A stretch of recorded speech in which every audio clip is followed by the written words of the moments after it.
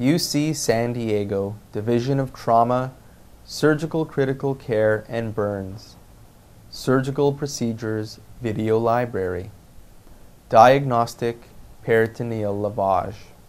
The following video demonstrates an invasive surgical procedure which may result in harm to patients or healthcare providers and should only be performed by a medical professional. This video is not intended to be a substitute for clinical training. The University of California, San Diego does not assume any responsibility or liability for any injury or damage to any person or property arising from the use of this video. By the end of the video, the participant should be able to: Number 1. Identify the indications and contraindications for DPL. Number 2. Describe the complications of DPL. Number 3. Describe the criteria for a positive DPL in the workup of both blunt and penetrating trauma. Indications. Diagnostic peritoneal lavage may be indicated in hemodynamically unstable patients following blunt trauma, particularly when FAST is unavailable. Patients with hemodynamically unstable pelvic fractures are the perfect example of patients who may benefit from a DPL or a diagnostic peritoneal aspiration, which we will explain in further detail later on. At UCSD, patients with thoracoabdominal stab wounds, particularly to the left side, may be candidates for a DPL to rule out diaphragmatic injury. Similarly, patients with an anterior or flank stab wound who have undergone an inconclusive local wound exploration may also be candidates for a DPL to rule out intra-abdominal hemorrhage or injury. Hemodynamically stable patients with tangential gunshot wounds without clear indications for operative intervention may also benefit from a DPL. Equipment. DPL kit. Preparation.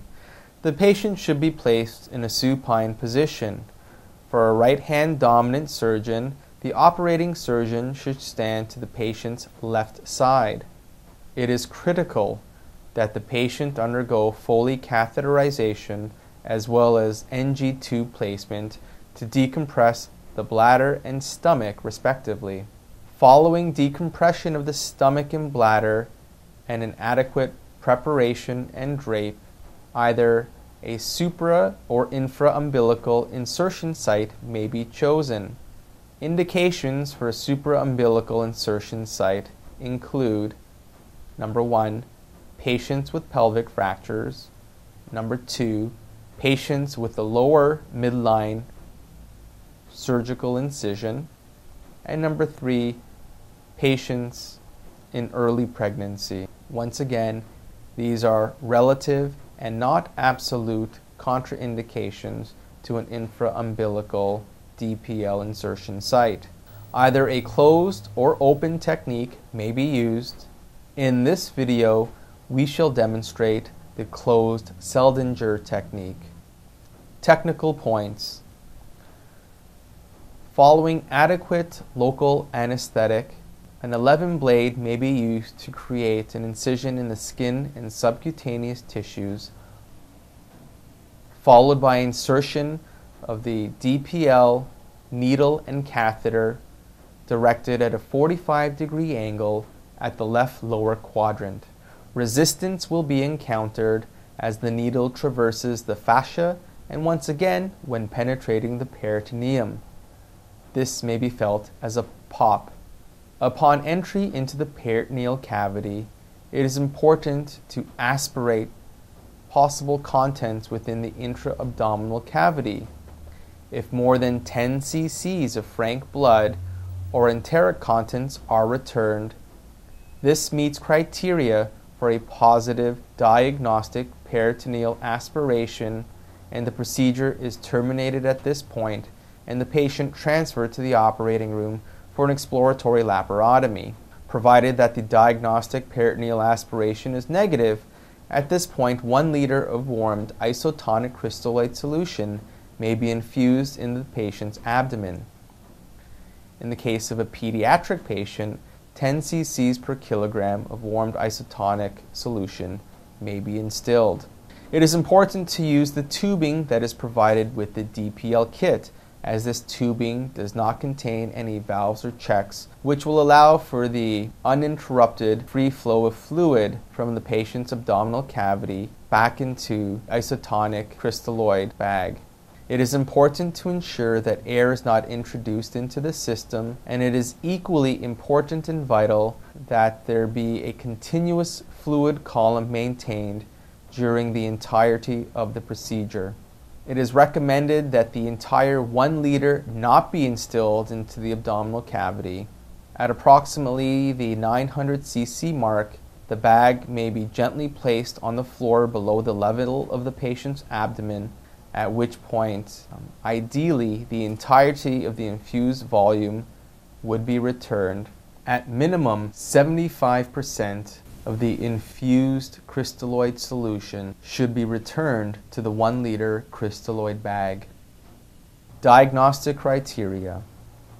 In patients sustaining blunt trauma, the DPL may be either grossly or biochemically positive, provided that there is no evidence of gross blood, enteric contents, provided that there is no return of blood or enteric contents. Fluid from the DPL should be sent to the lab for biochemical analysis. In the setting of blunt trauma, greater than or equal to 100,000 RBCs per millimeter cubed, greater than 500 WBCs per millimeter cubed, define a biochemically positive DPL. In the setting of penetrating trauma, 1,000 RBCs per millimeter cubed or 500 WBCs per millimeter cubed are considered positive and mandate operative exploration. Complications. A number of complications may accompany DPL insertion if performed incorrectly.